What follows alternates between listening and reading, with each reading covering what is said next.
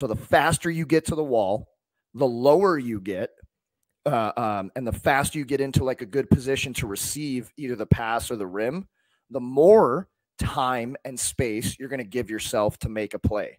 If you go to the wall slowly, right, that's going to give forecheckers more time to get set up and get on top of you and all over you, which means now you're probably going into the boards with them right on top of you. And pretty much your only play is to eat it, which we can get to that in a second too.